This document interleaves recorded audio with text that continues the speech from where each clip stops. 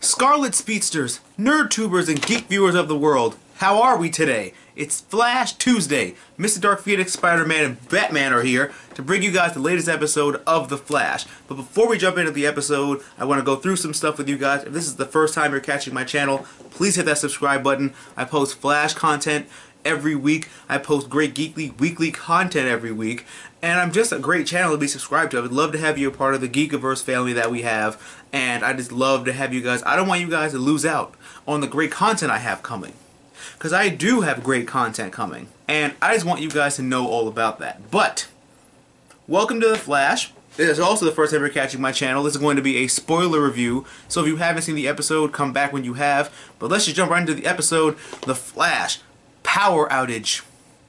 Because I had to make sure a couple times it wasn't power outrage. But it's power outage. Let's just go with that. You know what? This dude, this Zoom bastard, he's talking to Zordon. That's who he's talking to. For all you guys asking, he's talking to Zordon. Before you smart-mouth me, Zordon was a woman in the comic books. I mean, in the TV show. In the Power Rangers. So, ha! The lion-walking bastard. I knew it, damn it, not Wields. Barry Allen is the only person excited to get mugged. Or any other hero, really. Like Superman, Wonder Woman, anyone, really. They're just like, oh my god, you picked to mug me? I'm like, Barry, this isn't an award. This isn't something to be excited about. Unless you're metahuman, then I guess. Could have been worse though. It could have been Killer Frost. She'd have probably like deep froze him in like a statue and just pushed him over and walked away. Because Killer Frost is that cold-blooded. Yeah, I did it. I made the cold-blooded reference. Yeah, you still love me though. Felicity upgrades the Flash cave. Right when I was thinking about that, because he was like, can you hack into it? And I was like, looks like y'all gonna need Felicity. Felicity upgraded everything in our computers. I was like, oh snap, you read my mind. Stop that. But it's kind of good that she actually upgraded the Flash cave, because you can't have Felicity, but you can have smart people that know how to use her tech. But now we have Felicity tech. Yeah, hackers extraordinaire. This is the Spider-Man episode. I swear, faux God. This is, it's your property, but it's your episode. I will explain. Electro is the villain, and we're going to go on further into that in a minute, but let's jump into, he had to tell the cab driver he was part of a cosplay party. Really? Don't get me wrong, it's a great excuse. I mean, I go to Comic-Con a lot, my friends do. I dressed up, you know. I mean, I had a, like, I was Arsenal, so I just had like a red leather jacket and a bow, but it's not like I was like Sephiroth or Ezio or like a outlandish costume where I can be like cosplay party. Alright, get in. Alright. Even they know about cosplay. This is so bad. One thing I didn't understand though, and they kind of explained it in later on in the episode, but if the power went out, shouldn't the prisoners have been able to break out? Don't get me wrong, they only had like two. They had like Fart Mist and Colossus. So, but still, I mean, I was like, okay, you only have two. I kind of wish that this would have happened. I hope this does happen in the future, but I was kind of hoping that they would have tackled the prison break, pun intended, when they had captured more people. But they did it now, I guess, for the power outage, but I really want them to capture Captain Cold and put him down there, and then he leads the prison break, and they call it that. Like Captain Cold, it's like, time for me to lead a prison break. I'm like, oh! Because he was on prison break with the Clock King, actually, but I don't think they're putting Clock King down there, but who else but me wants to hear Wentworth Miller make a freaking prison break reference? It'd be amazing. It really would. I like it. I would think it's one of those Easter eggs where they treat fans of both worlds. Like, time to start a prison break. Like, oh shit, he said it. Zoom is now talking to Colossus.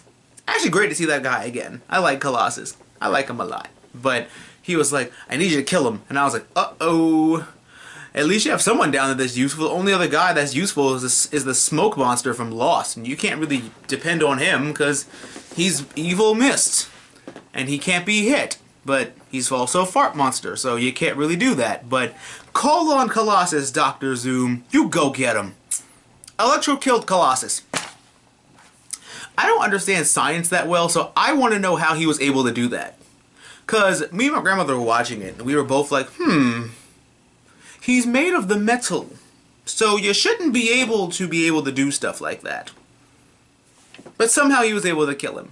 And it was awkward, because I was like, I really thought you were onto something there, Zoom. Like, I thought you had a little something there, but apparently he's dead. I really also like the fact that Barry saw him and he was like, oh my god, and he was like, are you alright? He's like, run. I'm like, aw, it's your last tender moment before you die.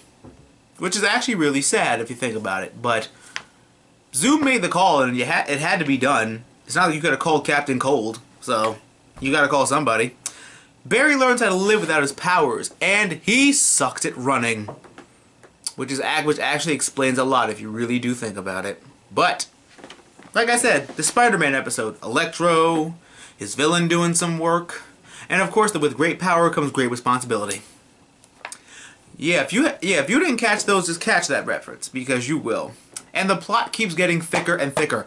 Not technically Zoom, Eddie, whatever his last name is, got shot, and he was all high on morphine when Barry did the speed thing, and I'm like, oh crap, tell me he didn't see that. I mean, they could chalk it up to you being high, so, but it's like, both the Zooms are up to something. Or one of them.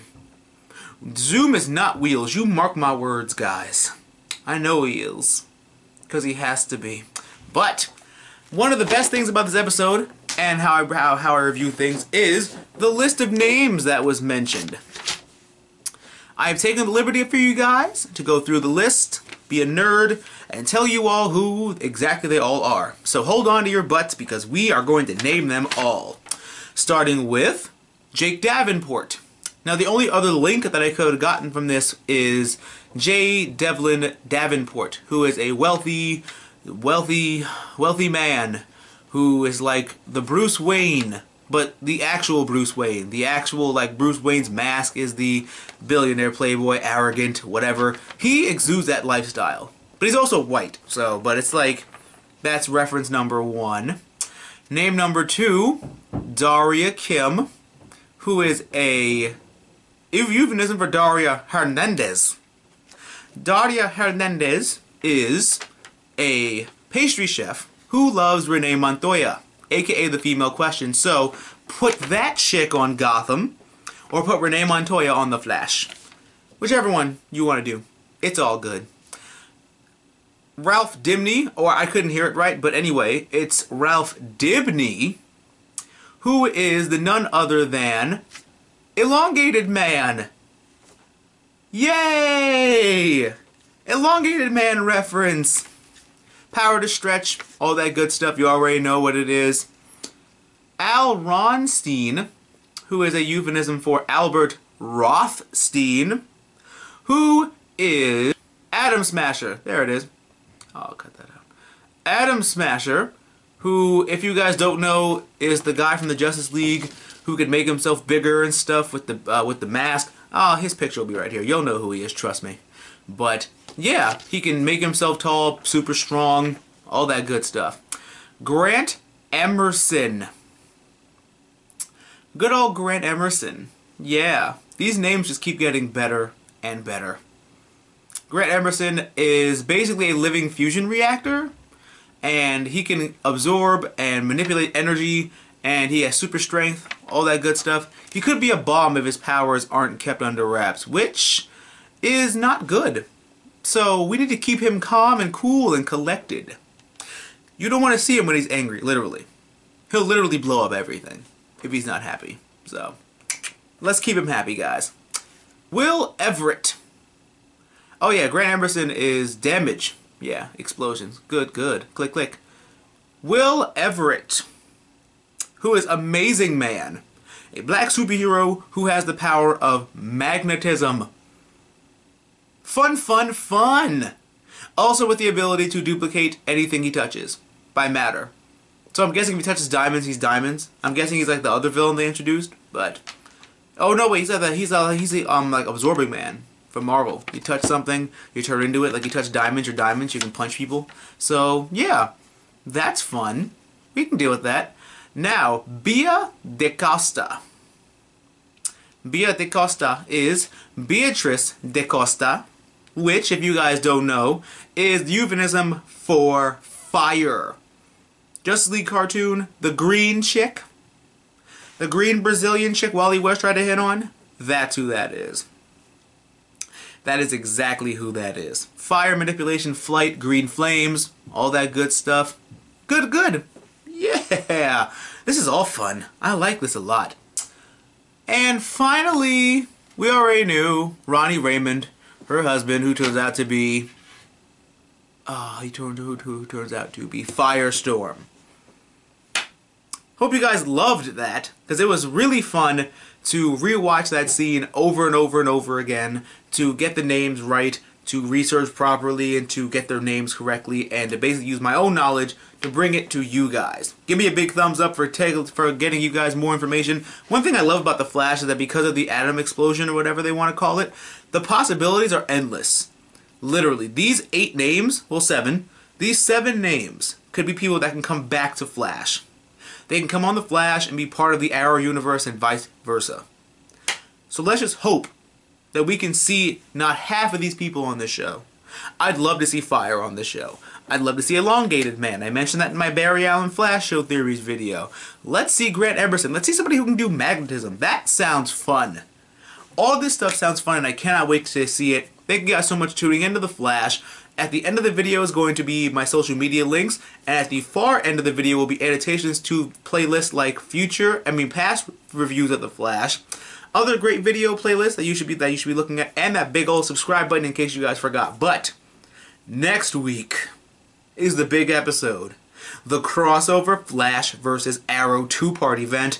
I will be covering both parts, obviously, but I will be so excited. Anyone that got to go to the fan premiere, I hate you. I'm kidding, I love you, but sometimes I hate you. But it's okay. Thank you guys so much for tuning into this. Me, Batman, and Spider-Man are going to be signing out because we had to get our boomerangs ready for that review. Always remember that through good times and bad times, remember to geek out and enjoy your lives. I will not catch you tomorrow for Arrow because they had to sync up.